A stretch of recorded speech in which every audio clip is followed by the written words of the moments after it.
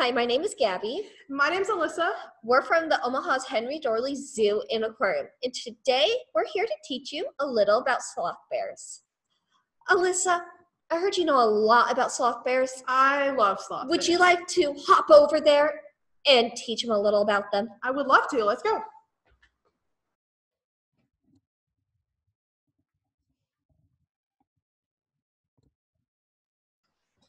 All right. Hi, everyone.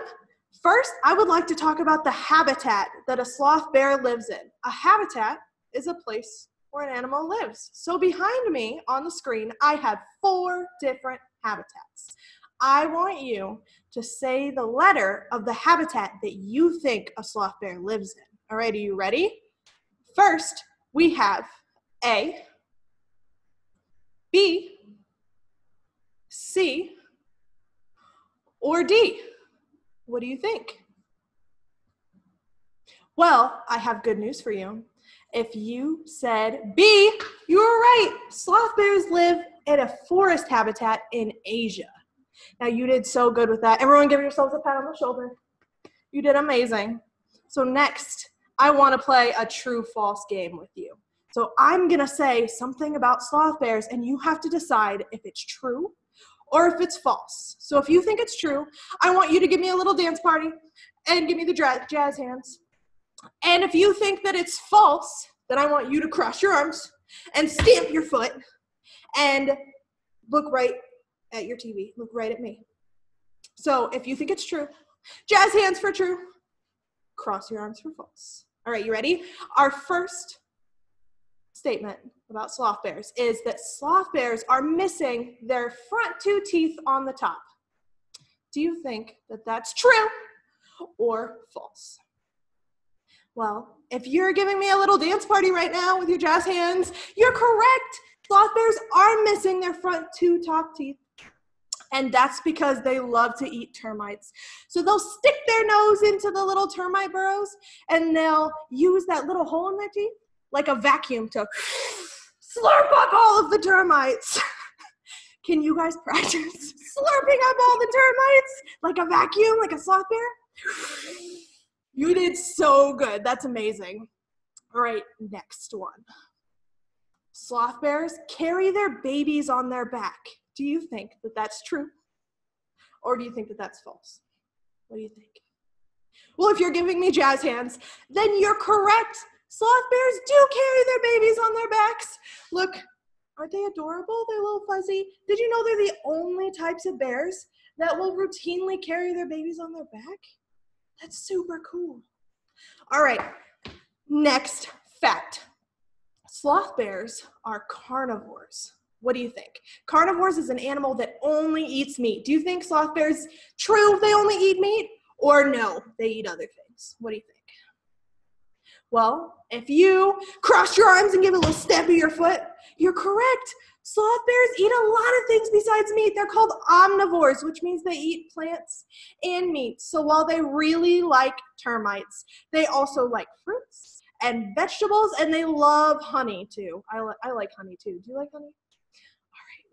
All right. Our next fact is that sloth bears are only awake at night, which is called nocturnal. What do you think? If you think that that's true, sloth bears are only ever awake at night. They always sleep during the day. Give me jazz hands. And if you think that sloth bears are awake at other times, then I want you to give me your best glare. Cross your arms, stamp your foot. What do you think? Well, if you are crossing your arms, then you are correct, because sloth bears, they actually can change the times that they're awake based on if there's other bears around, or if there are people around, or if there's tigers around too, because sloth bears, they really don't want to go around tigers. All right, I have our last fact. Are you ready? Our last fact is that sloth bears are called sloth bears because they're really slow. What do you think? True or false? Well, once again, if you're crossing your arms and stamping your foot, you are correct. Sloth bears are not called sloth bears because they're slow. While sloths might be really slow, that's not why. They both have these claws. Sloths have claws because they climb through the trees. in the rainforest. But sloth bears have claws to rip open termite nests. So here behind me, I have a picture of a termite mound. And sloth bears will use those claws to rip it open. But the termite mound, they're really, really hard like cement. So if you go outside to your driveway or to your road and you try to, hit it with your hand, that's how hard these termite mounds are.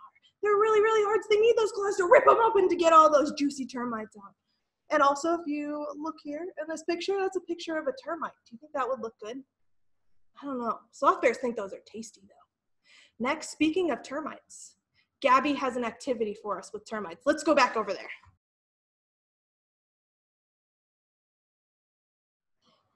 Thank you, Liz, for all those super cool sloth bear facts. You're welcome. But you're talking about termites. And are termites super big? No, they're really, really small. Wait, how small? Really small. Like that. Like this? Like a singular grain of rice? Those are really, really tiny. Look how big that quarter looks in comparison to the rice. It's huge. How many termites do you think could fit on a quarter? I don't know. Seems like a lot. It does. Wonder if you guys at home would be able to tell us. Well, it's now time for our at-home activity.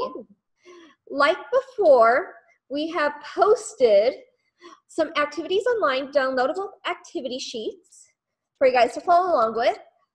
But we're only going to do a few of these activities. And I actually changed one of the activities for it to be a race because I'm really competitive.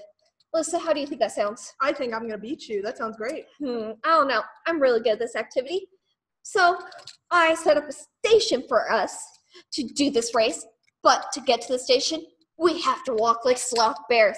That sounds amazing. So let's get ready. All right, so sloth bears, they walk with their toes pointed in, and they use the same leg to walk forward at the same time. So sloth bear walk.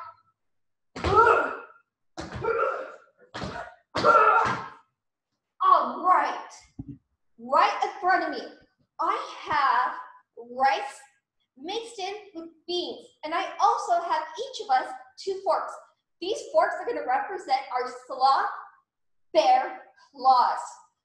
So we're going to do a 15-second race and see how many beans.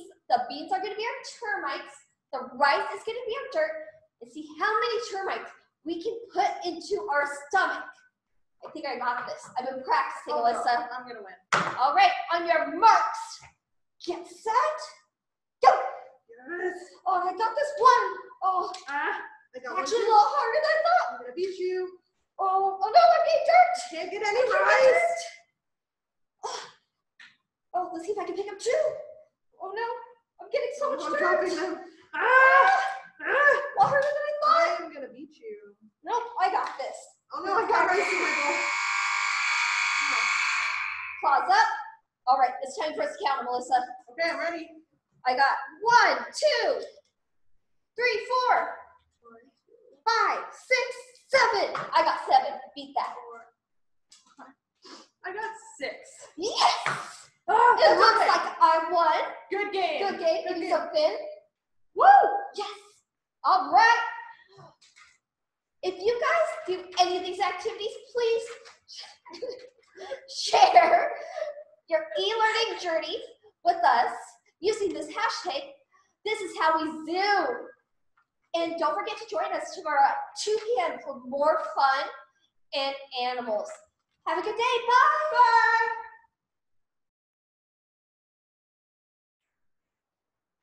Hey, Gabby. What? Knock, knock. Who's there? Interrupting cow. Interrupting cow. No! You can't keep this straight.